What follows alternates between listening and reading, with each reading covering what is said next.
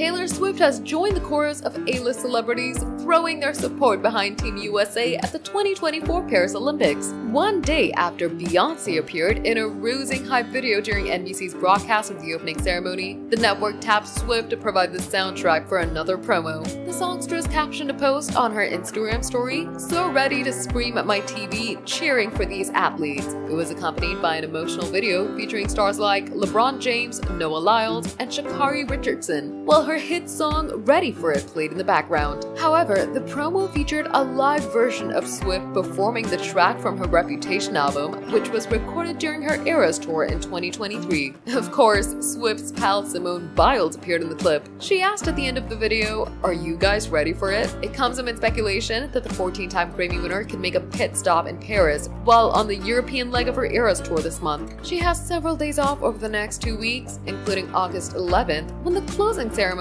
is set to take place. Swift has close ties to Team USA, particularly the women's gymnastics team, and Biles. She paid tribute to the decorated gymnast in 2021 after she withdrew from several events at the Tokyo Olympics. In response, Biles wrote on social media, "I'm crying, how special. I love you at Taylor Swift." The Love Story songstress also hyped up Biles' teammates Sunny Lee and Sha'Carri after they were forced to step up in the wake of Biles' mental health struggles.